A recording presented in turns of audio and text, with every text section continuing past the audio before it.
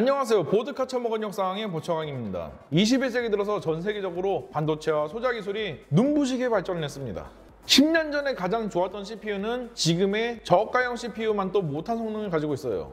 인류는 손가락만한 반도체로도 과거 냉장고만한 반도체만한 성능을 낼 수가 있게 되었습니다. 손가락만한 반도체는 냉장고만한 반도체에 비해서 유지비를 절감할 수 있고 전기를 덜 먹습니다. 즉 에너지를 아낄 수가 있습니다. 하지만 인류는 그런 식으로 반도체를 사용하지 않았어요. 여러분, 전기세 아끼려고 신형 CPU나 그래픽카드 사시는 분 계세요? 광고는 저리 가시고. 우리가 신형 반도체를 구입하는 이유는 좀 더 향상된 쾌적한 환경에서 게임이나 영상 시청 혹은 작업들을 하려고 하는 거 아니에요? 인간의 욕심은 끝이 없잖아요.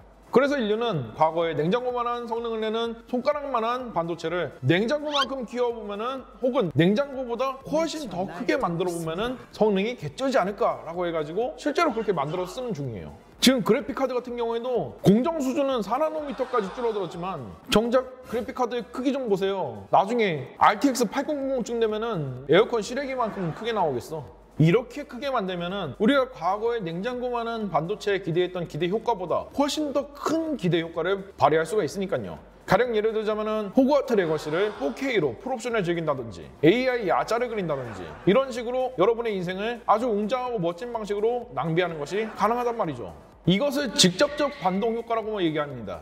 기술이 발달해가지고 에너지 효율이 좋아질수록 사람들이 에너지를 더 쓸 것 같지만 현실은 더 높은 기대 조건을 충족시키기 위해서 오히려 더 많이 쓰게 된다는 그런 이론이죠. 전투함도 마찬가지입니다. 초기함 정도에 달리는 레이더가 과거의 이지스 레이더만큼의 성능을 낼 수가 있게끔 된 게 지금 현재의 기술입니다. 그러나 지금 현재 전투함들은 갈수록 커져가지고 오히려 옛날에 방공구축함이라고 불리던 체급을 지금 현재 호위함이라고 부르고 있고요. 옛날에 미사일 순양함이라고 부르던 체급을 지금 현재 그냥 구축함이라고 부르고 있어요. 왜냐면은 옛날에 이지스 레이더만한 성능을 조그만한 초기함이 낼 수 있을 정도면 이 초기함용 레이더를 갖다가 그 기술을 동원해서 옛날에 이지스함의 레이더보다 훨씬 더 키워주면은 상상을 초월한 성능을 자랑하지 않을까 해가지고 이렇게 만드는 겁니다. 인간의 욕심은 끝이 없으니까요. 그러면은 과거 이지스 레이더보다 훨씬 더 커졌어요. 그러면 당연히 전기를 많이 먹겠지? 용적은 엄청 크지? 당연히 큰 체급의 전투함이 필요할 수밖에 없습니다. 심지어 전기를 많이 먹다 보니까 전력 생산용 가스터빈까지 별도로 장비해야 되는 경우도 있어요. 밀스퍼거들은 체급이 크면 다냐고 이야기하는데요. 네, 체급이 크면 답니다. 니네도 동석이 형이나 대호 형 앞에 가면은 초중고 내내 항상 착하고 예의 바르고 조용한 아이였다는 생기부에 적혀 나오는 그때 그 시절 모두 되잖아요. 여튼 중국도 이러한 전투함의 대형화 트렌드 때문에 4000톤급이던 장카이급의 능력이 미래에는 부족할 거라고 생각했습니다.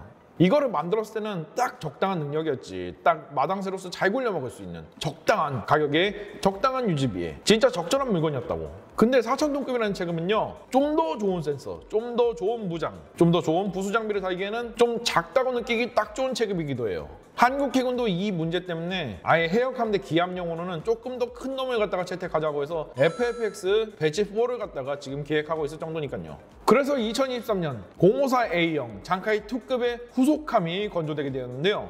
바로 054B형 뤄허급이었습니다. 일단 뤄허급이라는 게 정해진 이름이 아니에요. 초도함의 한 명을 기준으로 제가 일단 가칭으로 불러드리는 거고요. 나중에 바뀔 수 있으면 양해 부탁드립니다. 이 정도로 최신 전투함이지만 제가 분석 한번 해드리겠습니다.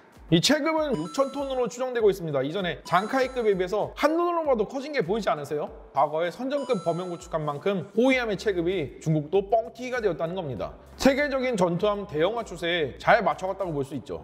그럼 커진 체급은 어디에 투자가 되었나? 헬기 경납고와 착륙장이 커졌습니다. 왜냐면 중국이 1980년대에 미국으로부터 S70 블랙호크 헬기를 갖다가 도입을 해온 적이 있었거든요. 이거를 역설계해가지고 개발한 게 Z20 헬기입니다. 이거의 대자매기 버전 지금 나왔어요. 이거를 굴려야 되니까요. 블랙호크를 갖다가 그대로 따라 만든 거다 보니까 전고는 낮지만 길이가 좀 깁니다. 이전에 장카이급의 헬기 경납고에서 아예 운영을 못하는 건 아닌데요. 좀 버겁습니다. 약간 코끼리가 냉장고에 들어간 듯한 과정이 좀 필요해. 특히 장카이급 같은 경우에는 경납고가 짤퉁하고 좀 전고가 높은 스타일의 카모프 28 혹은 아예 그보다 체급이 반토막이나 작은 Z9 헬기에 맞춰져가지고 경납고가 설계되어져 있거든요. 그래서 전체적으로 헬기 경납고와 착륙장이 커진 겁니다. 근데 그렇다고 해가지고 전고가 높은 카모프 28을 아예 운영을 안 할 수는 없잖아. 비상시에는 거기 와서 착륙도 해야 되고 운영도 할 수도 있는 거잖아. 그래서 헬기 경납고의 높이마저 높아야 됐던 거죠. 다른 거 하나만 봅시다. 이게 헬기 경납고 상부에는 24연장 HQ-10 런처가 장비되었습니다. HQ-10 같은 경우에는 중국이 미국제 램 대공 미사일을 갖다가 그대로 그 벤치마킹 해가지고 똑같이 따라 만든 물건이라고 보시면 됩니다. 미국제 램 미사일 같은 경우에는 이미 컨셉상 그게 다른 나라들도 구현이 엄청 어렵거나 그런 기술은 또 아니거든요. 왜냐면은 좀 성능이 처지더라도 반응성과 즉응성이 굉장히 높은 대공 미사일을 갖다가 한 개 표적에 여러 발 뽀뽀봉 쏴가지고 대응하는 개념이다 보니까 미사일 자체의 성능은 엄청 고성능은 아니에요. 따라서 중국도 이 컨셉에 맞춰가지고 자기네가 알아서 물건을 만들었다 쳐도 반경 10km 정도에 대해서 전방어 능력은 충분히 충족했으리라 보고 있습니다.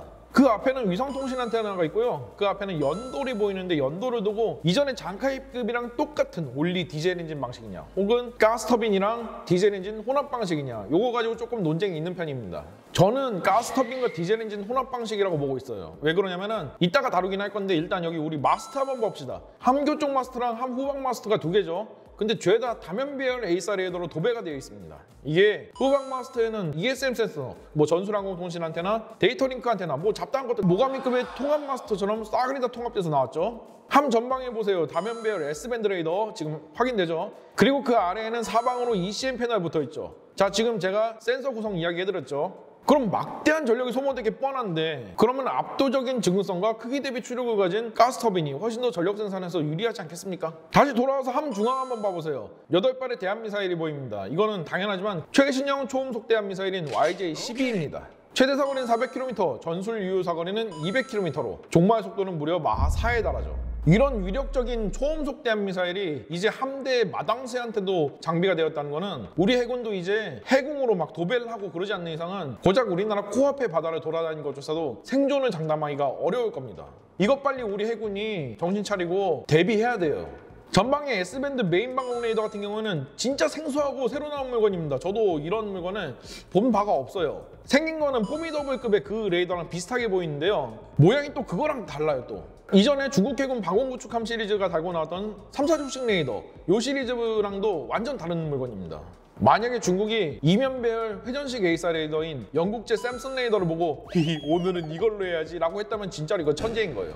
그 샘슨 레이더 기술적으로 구현이 굉장히 어려운 물건입니다.